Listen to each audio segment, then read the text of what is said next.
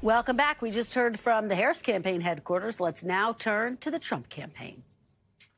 Joining me now is Trump campaign Press Secretary Karoline Leavitt. Karoline, thanks so much for being here on Election Day. I know it's a busy time for all of you. Thanks for having us, Kristen. We appreciate it. Well, we really appreciate your being here. Let's dive right in. So all of the campaign stops are now over. Give me the mood inside the Trump campaign, the mood for former President Trump as you all await results.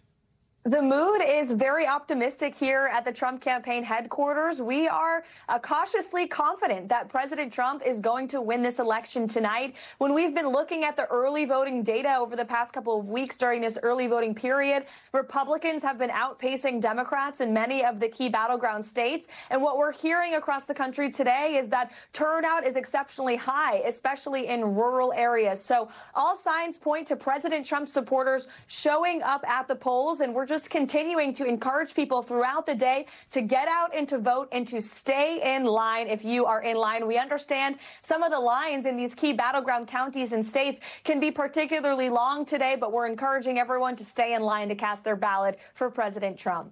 Well, let me ask you something about what Charlie Kirk said.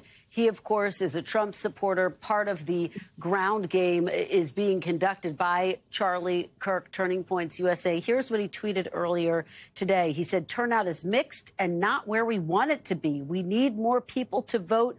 We can't let turnout flatline. What do you make of that, Karoline? Does that concern you? Does it concern the former president?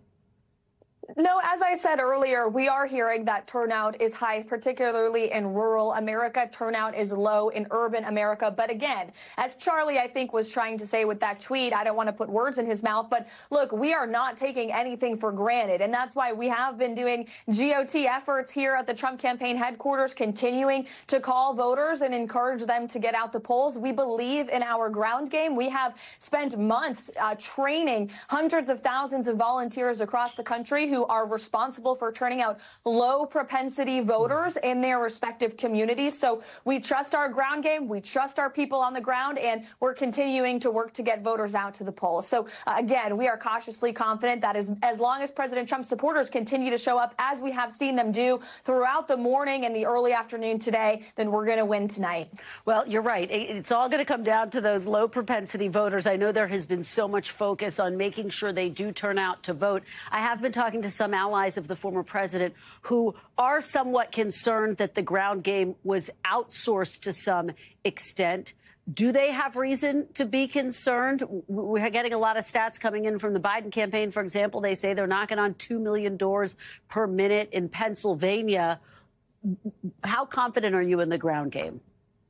We are 100% confident in our ground game. We have truly put together the most robust, data-driven, and people-powered ground game that we believe in American politics. That will be proven again when President Trump hopefully declares victory. But there was a lot of criticism and concern because we changed some things from past years. And in politics, when you change up the game, then sometimes there's criticism from the outside. But in this building, we believe in the ground game that we have put together. We have exceptional data experts who are looking at the numbers coming in. And again, all of the early voting trends and also the voter registration trends that we have seen over the past several weeks in Pennsylvania, for instance, where we were out registering, Republicans were out registering Democrats by a margin of 2-1. In Arizona, Georgia, North Carolina, where Republicans were outpacing Democrats, not just with voter registration, but also early voter turnout. I think that's a testament to our ground game. We just have to finish the job today. And I should correct myself. It's 3 million total. They were touting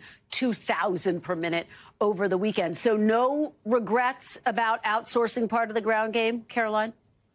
Absolutely not. We believe in our team, and we believe in the hundreds of thousands of people who have signed up to be volunteers for President Trump, who we have given low-impact tasks to that we believe will make a big difference today in turning out their fellow Americans to the polls. Let me just ask you about some of the rhetoric that we've heard from former President Trump on the campaign trail.